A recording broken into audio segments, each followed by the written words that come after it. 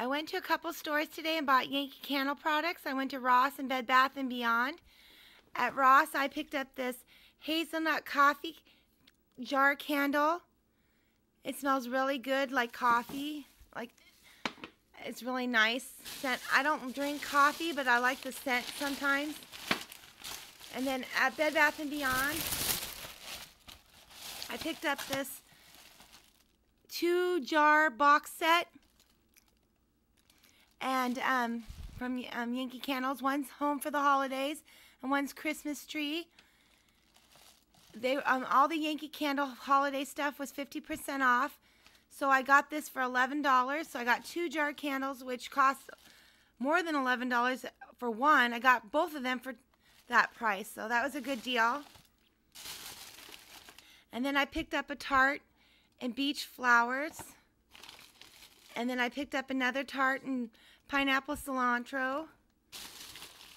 And I picked up another tart in Bahama Breeze. I really, really love that one. And then I picked up a tart in Pink Sands.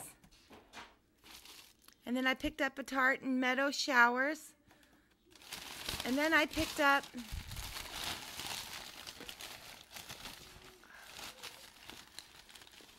a candle at 50% off, an autumn wreath. So this cost me $11. I was so excited because I bought this tart and I really loved it and burned it and used it up, and so I was really excited to get the candle of it. And then I also picked up a tart in Paradise Spice. Oh, I really, really liked this one. It was so nice. And then I picked up a votive candle, Meyer Lemon. This smells so good. It's like lemon chiffon to me. I really wanted to get the candle, but it was only 30% off and not 50% off, so I just got the votive. But I really would have liked to have gotten the big candle. And then for free, because I spent over $30, and they had a deal. You spend over $30, you get a free candle.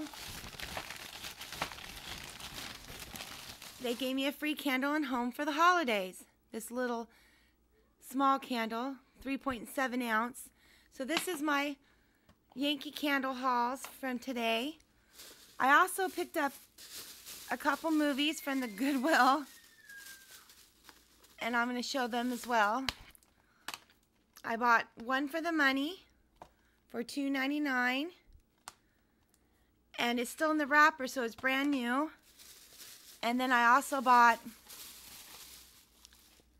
Star Wars Attack of the Clones for $2.99. So, and this one's in perfect condition. So that made me happy because I only needed the Phantom Menace and Attack of the Clones in DVD, and then I have all the Star Wars movies on DVD. Well, anyway, this is my haul from today. Thank you for watching.